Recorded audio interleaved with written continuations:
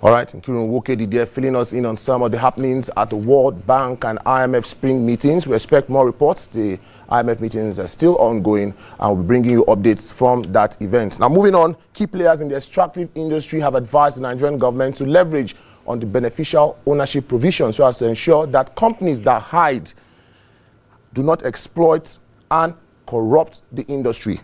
This was during a policy dialogue on utilization of beneficial ownership information on crude oil swap deals in Nigeria.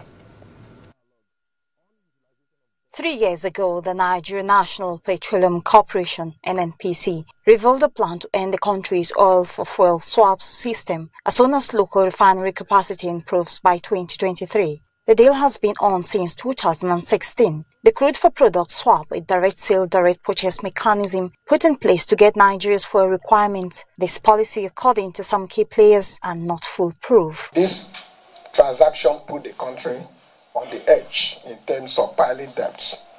I never guaranteed that imports of refined products came handy to meet domestic demand. It is 2023 already, but the refineries are still not working. The authorities promise to come up with transparent modalities to sell the country's crude, one of which is the beneficial ownership register, a mechanism that is meant to encourage transparency and stop the financial bleeding in the country. How do we situate this entire conversation within the context of a rapidly unfolding energy transition, which appears to be leaving Nigeria behind with such a huge baggage of governance issues related to fossil fuel extraction? The NNPC is also said to have cut down on its transparency drive since the PIA came into existence. The committee set up to fast-track the implementation of the Act is yet to swing into full action. What we find now is that some of those information that we could easily find on their websites, especially since they signed on to the EIT as a supporting company, you no longer can find that kind of